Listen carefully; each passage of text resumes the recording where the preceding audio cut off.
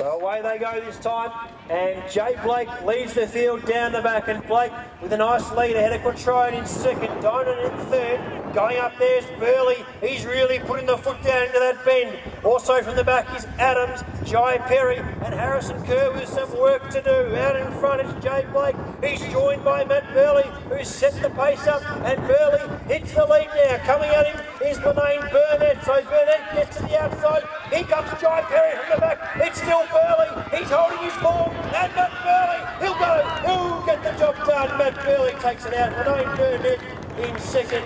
Very